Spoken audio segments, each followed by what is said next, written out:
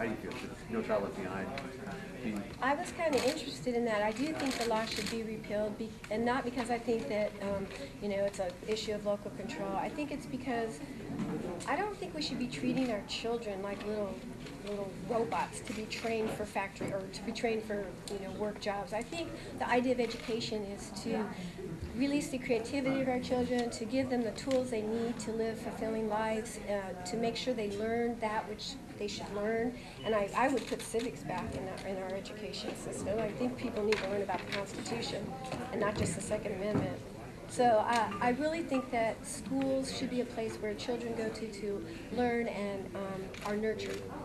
So you would favor overturning the law? Yeah. What would you replace it with? I think I would do a more teacher-focused, where the ideas. There's many great education ideas, that are the way we could help every child learn, leave no child behind. It isn't by teaching to the test. It's by making sure that that little kid over there that's not learning in the way the material's being presented, let's make sure that child is presented the material in a way that they can understand, so they can also master it, so that they can all learn what they need to learn. There's a lot of good ideas out there. You brought up your desire to see more renewable energy post-coal. Coal's been a big part of this region. There's a lot of people who are still hanging on to it. How do you think you could get people to kind of move towards more renewable energy and learn to let go of coal? That's why I'm running for Congress. I think it has to be a federal policy. And I actually come from a family of coal miners, and they didn't really like mining coal. What they liked was the money. And all the coal miners I've ever met in Southern Illinois, it wasn't that they thought the coal mining was such a fun job.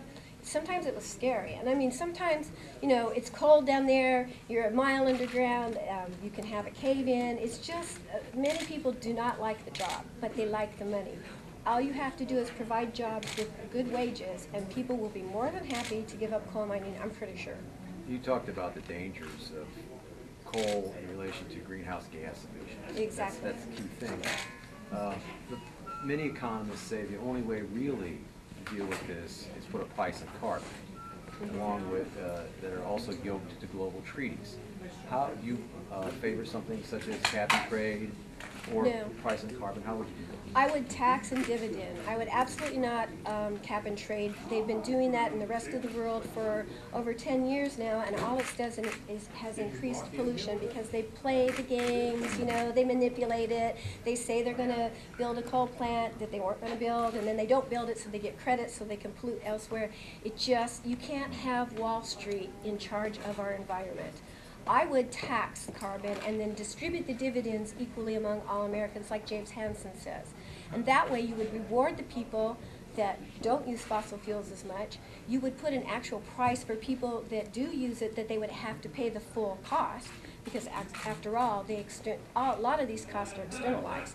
The asthma, the floods, the wildfires, those aren't paid for by the coal companies or the fossil fuel companies. Those are paid for by citizens of the United States.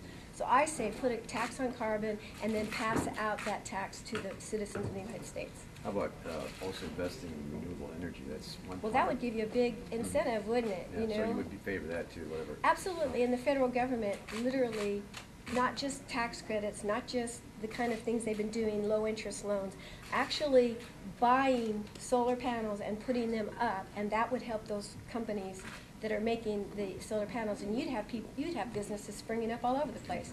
Even now, with the pitiful ways we're supporting it now, wind power has gone from 1% to 4%. People will do the right thing if there's an economic reason to do it.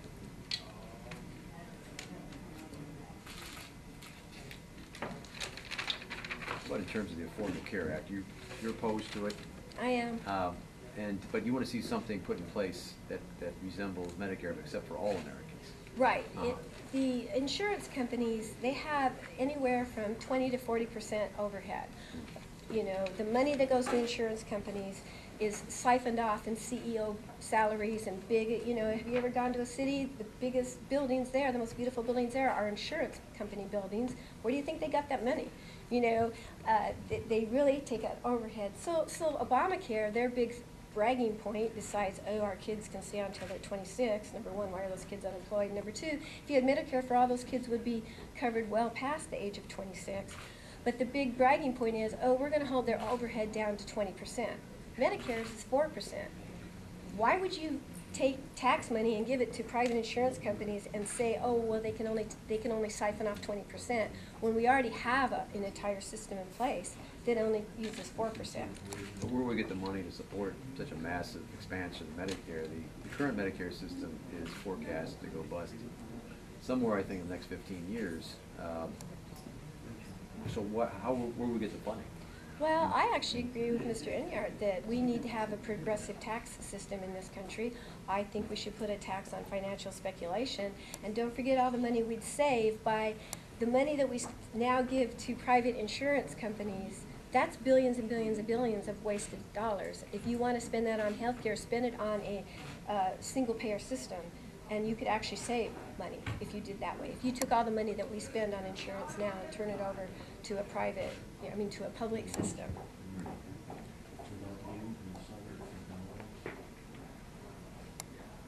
Maybe one more question, and then we need to wrap up. Okay.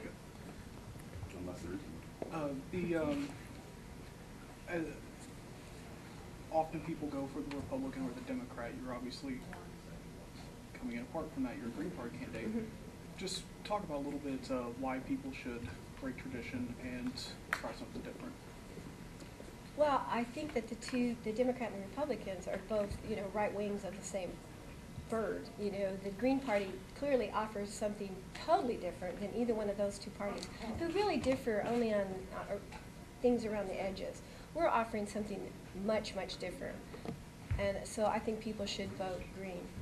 And there's a lot of people who aren't Democrat or Republican who refuse to participate in the entire thing because they say it's all a farce.